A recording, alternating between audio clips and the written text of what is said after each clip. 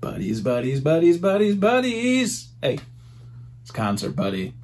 This video, I'm going to share some of my finds I picked up in September 2022. These are unrelated to my pickups at the Austin Record Show. These are things I got through just regular purchases, online, etc. So, curious what I picked up in September.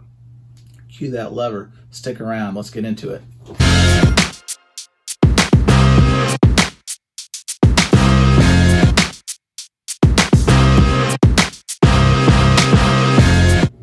Thank you for sticking around, buddies. So, September 2022, outside of the Austin Record Show, which I talk about in this video here, I did pick up some records to add to the collection through some pre-orders, some word-of-mouth FOMO, set in on a couple titles I was a little reluctant to get, mainly because I probably had another version of it. And then some just kind of drop in your lap, which I'm sure happens to you guys as well if you read the forums or Reddit or whatever. Things are brought to your attention that you didn't know about. And the first thing I'm going to talk about was exactly that. A lot of you know I'm in St. Louis, Missouri, the Midwest. And so there's some music now from when I was coming up that's actually getting pressed on vinyl, which I find is very interesting. And there's a morbid curiosity to that.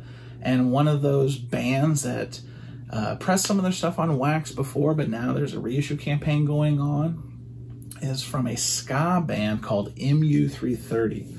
And it wasn't a band that when I was in high school and college, I knew about actively. I knew about them passively, but ska was kind of hit or miss for me. Obviously, ska, you know, you got some of the big bands in that genre, Sublime, No Doubt, whatever. But in St. Louis, MU330 was a pretty strong band. I'm sure they had at least a presence in the Midwest. So now that I'm a little bit older, a little bit longer in the tooth, I was surprised to find, I think it was on Reddit, vinyl releases, that they were reissuing at least part of the MU330 catalog. And so, and of course, sucker for novelty and nostalgia, but also a sucker for color variants, I picked up the albums that just came out. Just to kind of walk through them real quick, this is Crab Rangoon on this double-toned, this, I guess, variant. And again, all these records were released previously on vinyl, but like I said, I knew of the band. Probably the main song I know is not on any of these releases I'm about to show you. It was called Hoosier Love, which is just funny enough in the title. If you're from the area, you kind of know. Like, Hoosiers, obviously not as prevalent as in, say, Indiana, but Hoosier is kind of a tongue-in-cheek term around these parts anyway. So Crab Rangoon, this one's called Ultra Panic, and it too, I think they just went for split color vinyl, which is great. I have no problem with how that turned out. I did put this one on. This one is called, I think it's a self-titled. Gosh, it shows you what a big fan I am, right? But this one, you can't really see it in the light, but this is kind of a marble treatment. But these sound pretty good. I'm assuming back then, when these came out in the 90s, maybe early 2000s, again, same song, same dance, wasn't probably mastered for vinyl, digital mastering. So I give the folks who are reissuing these a lot of credit for making them sound pretty good on vinyl. This one's called Chumps on Parade. Great title. Pretty pathetic and or scary clown on this one. And then this was like a red marble treatment. So yeah, MU330. I'm not going to say I'm going to be a completist and try to get their full catalog on vinyl, but I definitely want the album that has Hoosier Love, just because I think that's such a funny and terrific song. So that's it for MU330. My first time on a jumbo jet.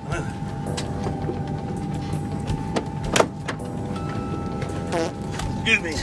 If you're like me and you like heavy metal, I think there's a lot of anticipation for this new Megadeth album, The Sick, The Dying, and The Dead. I would call it a career resurgence the last couple years, but I will say Megadeth seems to be a little bit more mainstream than they were in the past, or at least when they're, I guess, again, for lack of a better word, more mainstream in the mid-90s when they had, you know, Countdown to Extinction and Euthanasia and that sort of thing. So This album I previewed a little bit before it came out on streamers, and it sounded, you know, quintessential Megadeth. I know Dave Ellison has had a unceremonious departure from the band. I think him and Dave were like the last two originals left, so it's pretty much Dave Mustaine's band, which, okay, it is what it is. But this sounds terrific. It's that patented speed metal sound from Megadeth, thrash, really just like a lot of apocalyptic themes, geopolitical kind of stuff that they do. I mean, it's, you know, it's a really interesting album and interesting artwork on this album. You always have that skull face cat from it. Now, like they're doing on a lot of releases these days, this is the standard. I think actually this is the Walmart version. Walmart had a color variant that I thought it was like one disc was blue, one disc was kind of turquoise. But then they also had the deluxe version, which essentially is a black vinyl, but it came with this, you know, insert that they conveniently made you believe was an actual different alternative cover, but when you open it up, all it turned out to be was this insert, which is fine. Looks like mine got a little cranky crank right there, which stinks, but it is what it is. But anyway, good Megadeth album. If you're a fan of the band's earlier work, their 90s and even 2000 stuff, Cryptic Writings and those type of albums, like this is a, I wouldn't say a return to form. It's like they never left. So a good album worth checking out. Again. And again. And again. Forever. So I'm going to close this video with a record I'm sure a lot of people watching have picked up themselves. Highly anticipated reissue, 30th anniversary of Alice in Chains' Dirt. This has been, it never got a proper US release when it first came out. Again, 90s, most albums are digitally mastered, etc. I think there was a European pressing that first came out that, if you read or watch other videos, kind of hit or miss reception to it from a sound quality perspective. Then I think it was Music on Vinyl, I want to say 2009 ballpark, released it. And it sounded pretty good. Music on Vinyl does a really good job of reissuing albums digitally mastered and putting them to vinyl and so forth. So when this was announced, a lot of excitement about what was ahead. Not a gatefold, single sleeve, 2 albums. I will say they did a very good job of mastering this for vinyl this go around for the 30th anniversary. I was super bummed that I didn't hear about this in terms of the variant until it was too late. They released a orange web store exclusive on the Alice in Chains web store. That sold out almost immediately. I think you could have got it if you wanted to buy like the $300 deluxe package with some trading cards, bandanas and all that kind of shit, but not for me. I think Europe, there was a European yellow variant. Wasn't really into that. Our friends at Walmart also had to get in the variant cosplay, and so they released a red one, which I did pick up, and that was the first one I ordered because they were the first ones that kind of had it on site. It was kind of weird. This got announced, before it got announced formally, it was on Amazon already, and it was on Walmart already, and so those either sold out or pulled down, or I don't know, it's kind of strange. But my copy, so like I said, I have the Walmart red variant, and then I also ended up getting the traditional black vinyl. Now, I will say the sounds very good, but a public service announcement, if you can find, and I don't know if this is true, I'm still beta testing this, I need to find somebody who actually in real life, not YouTube live, not internet forums live, but somebody in real life who actually has the MPO, the European pressing of this. I believe it is pressed maybe over in Germany or Italy. It sounds like, from what I'm reading online, the MPO pressing is the preferred quality pressing. Now this, I have the United pressing. United's down, I think, in Nashville. And if you are a fervent collector of vinyl, you know that United quality is hit or miss. Now, while this sounds very good, it's mastered really well by the mastering engineers, my copy is not a flat pressing. It does have a little movement, etc. So, does anyone out there have the MPO pressing? You can comment below and let me know like what your findings have been. I actually originally wasn't going to get the black pressing, but then I read this MPO versus United situation, and I thought I knew where I could get an MPO copy, because quite honestly, from the outside, there's no way to differentiate which pressing's which. They had the same hype sticker, same artwork, same barcode even.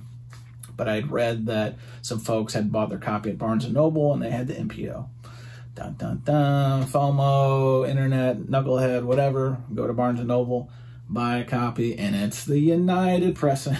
So it just goes to show the internet is not undefeated for a reason. No, you are so dumb. You are really dumb. For real. All that said, my United pressing, it sounds good, but again, there isn't play in the vinyl. I really wish these companies would put more focus on having a nice flat pressing. And it sounds like the MPO version is like that. So anybody out there have the MPO version, tell me what you think below. I have some friends who have picked this up, and I'm trying to figure out if they have the MPO, because it's kind of like the Coke or Pepsi challenge. I'd like to really know which one's better, and then maybe I'll get the MPO. I don't know, but first world problems, folks. So Alice in Chains 30th anniversary dirt, well worth picking up, even if it's the questionably quality United pressing.